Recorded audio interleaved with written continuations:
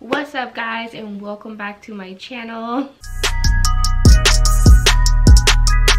And in today's video I'm going to talk about how I embrace my flaws, how I just said one day, fuck it, this is who I am and I'm gonna embrace it, and God created me this way, so I have to deal with it and I'm not gonna hide it anymore. Let's vibe on out with the video.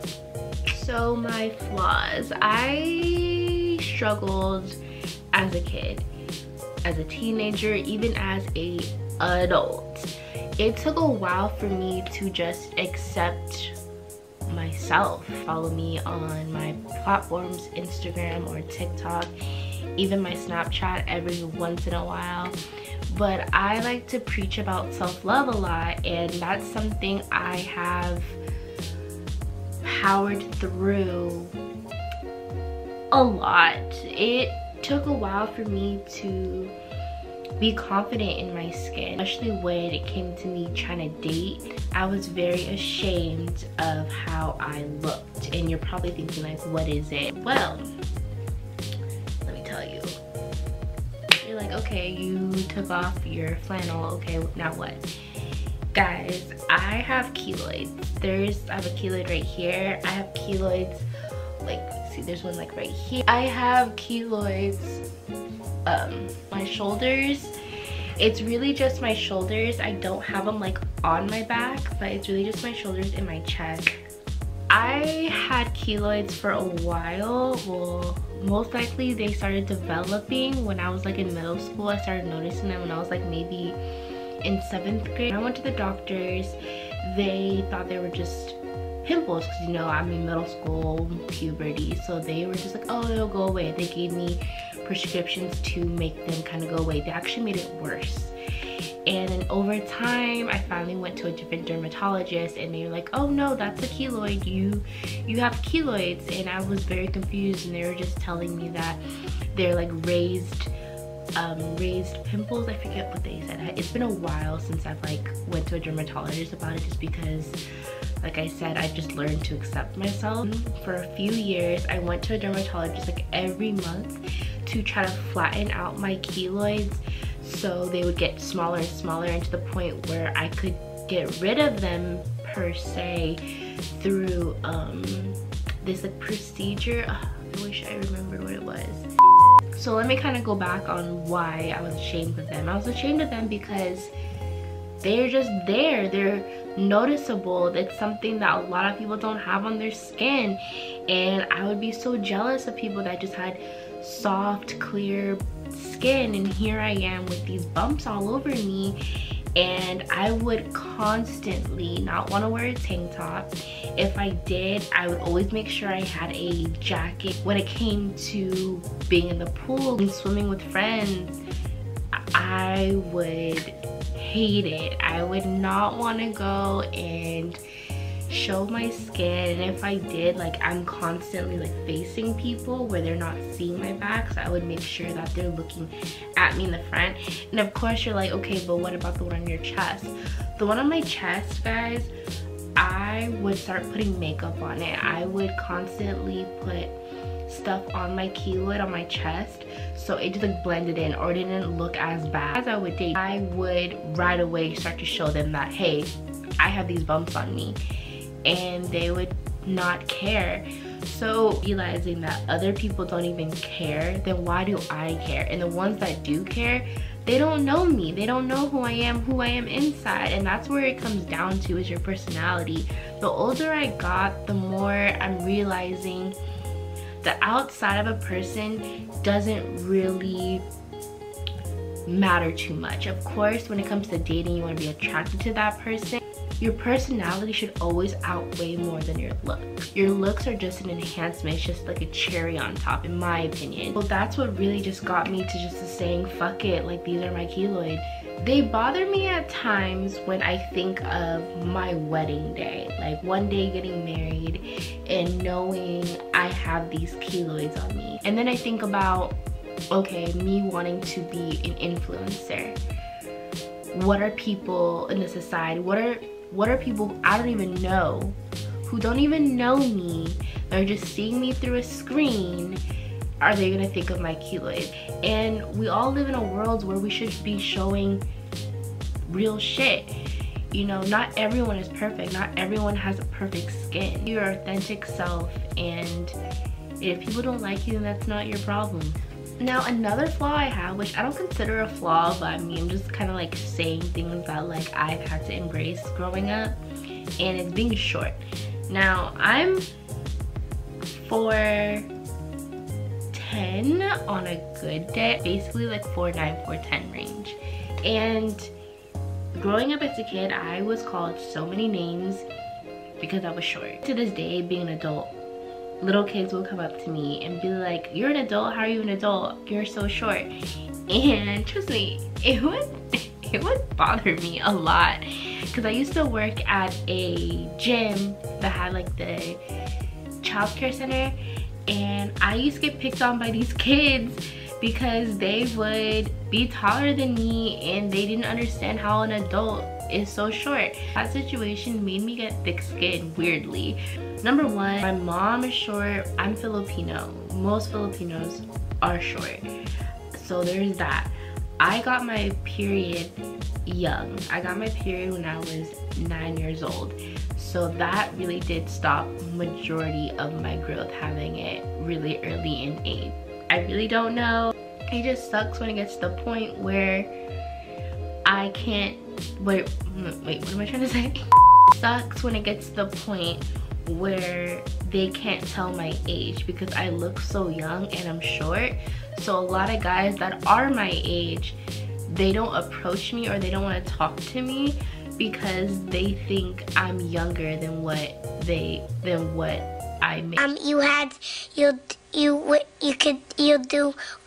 You want younger than them, I should say, younger than them.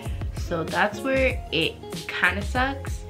But other than that, I'm fine being short. So my next flaw that I have is wearing glasses. I've been blind for a very long time. The healthiest child growing up, coming out of the womb, I should even just say.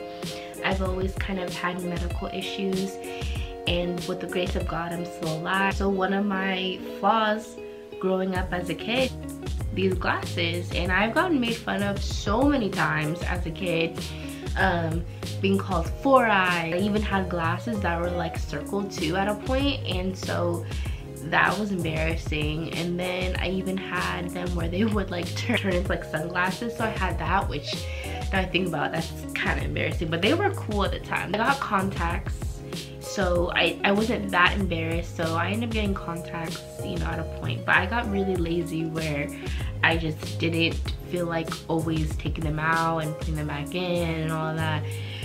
But what helped me get over my four eyes phase, people, as we get older, you're gonna have glasses. I don't even consider me being four eyes even a flaw now that I think about it. It really affected me though when I was a kid in middle school is when it really affected me, because when I would play sports, my glasses would be flying everywhere or my glasses would break, so it would be a hot mess when I was a child. TV does not make it easy when it comes to glasses, because they make it seem like you're dorky if you wear glasses. Like, why is it the ugly girl always has glasses? And on top of that, oh wait, I'm missing a great point. But not only was I four eyes, but I also had frizzy hair like as a kid and in middle school. So I didn't know how to do my hair, so I was literally like Princess Mia, you know, Mia Thermopolis, you know, from Princess Diaries. I was damn near her because I was really the girl that just had glasses and the frizzy hair, guys. We became A1. We learned to do our hair. We embraced the glasses. We didn't care no more. We got glasses that look good. We realized that everybody at a point in life is possibly gonna be wearing glasses because we all gonna be blind at a point. So hey, I was just ahead of the game. I was ahead of the game. Last one I'm gonna say is something that I'm actually still working on, and it's my weight. Growing up as a kid, high school, I was always very active. I was in sports. My dad is very active, so, and my brothers, like my whole family is very active. So it was very important to stay in shape. This year, 2020, a lot has good and it has its bad. But 2020, I will say, my weight has went down. And I have no one else to blame but myself, obviously, but I don't want to be hard on myself when I say that. I know I've gained weight. I know I need to get my health back, and I'm working on it. It's not that I don't feel healthy, because I do feel okay, but I want to be great. I want to feel great. That's my point. We're human. We're gonna fluctuate. We're not gonna stay the same weight that we have been when we were 20 years old. There's just so many reasons why people's weight is just not the same, and it's okay. I know for me, I just became lazy. I'll eat healthy like during the week, and then on the weekends I'll eat like shit, which most people end up doing. I know that's like probably 80% of the people in the world do that. Or I'll work out for a good month and then I fall out the next month. I'm saying my weight is a flaw for me, long story short, just because I know what I once looked like, and it's hard to see what I look like now, and it's something that I have to just accept. What I've learned is when you're hard on yourself on anything, whether you have pimples, whether you gain weight, whether if you are really skinny, you know, and you don't want to be skinny but you want to have more meat on your body, and if you have different type of skin than others, whatever your flaw is, you just cannot be hard on yourself. The more you pour love into yourself, the more you're bringing in the good energy towards yourself. So love yourself unconditionally, pour good love into yourself, embrace your flaws, and watch the magic happen. Do you. At the end of the day, do you, because you only got one life. You only are on this earth for, we don't know, it's a question mark. So while you're here, while you're still smiling, giggling, strutting it, embrace it. Love yourself. Embrace every moment. This got deep. This got really deep. Hey guys, before I get more into a deep talk about this, I am going to close out the video here. This video was interesting, guys. I hope this video gave you guys more information about me. Maybe it helped you realize you're not alone if you do have flaws that are similar to mine. But as always, don't forget to like this video, comment down below, and also please subscribe down below if you haven't already yet, guys. And like always, I'll see you guys in the next video. Bye guys.